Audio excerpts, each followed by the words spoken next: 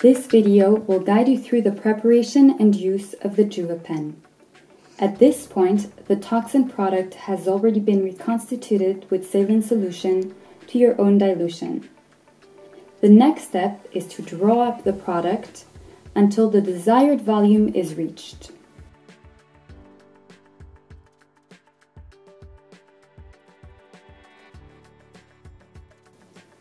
I then place the needle I will be injecting with onto the syringe.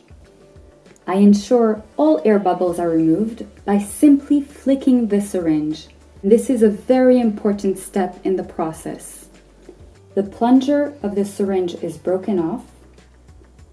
I slide the syringe holder onto the device. And then the syringe is securely attached onto the Juvapen.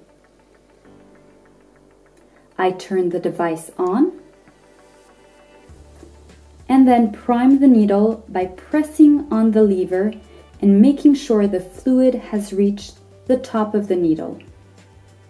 Once the dose has been selected by pressing the select button, in this case I'm choosing a 0.020 ml dose, I position myself in the injection site and deliver the dose by pressing once on the lever.